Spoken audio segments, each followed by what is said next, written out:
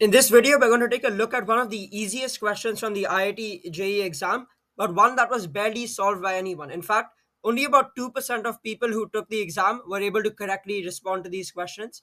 And so let's take a look at them.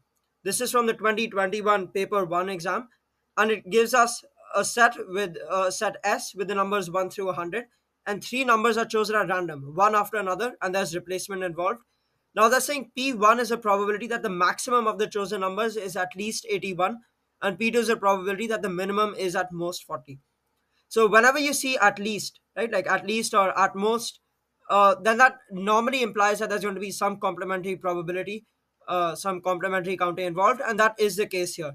So to find P1, instead of finding the maximum has to be at least 81, we can say it's going to be anything where the maximum is not less than 81. So it'll be 1 minus, this means everything, minus the probability that the maximum is less than 81, right? So that should hopefully clear things up. And now to find the maximum, to have it less than 81, it has to be from 1 to 80, right? That's 80 possibilities out of 100, which is 4/5. So we need each of the numbers to be 4/5. There's replacement involved, so it'll be 4/5 times 4/5 times 4/5 again, and it's 1 minus this. So this becomes 1 minus 64 over 125, which is 61 over 125, right? Now this, we can't put that in yet because asking for, I'll do it on top over here, 625 over 4 times P1, so that's times 61 over 125. This cancels with this to give us 5, and 5 times 61, well, that's just going to be 305, I believe, divided by 4. So that's our answer. So it's going to be 305 over 4.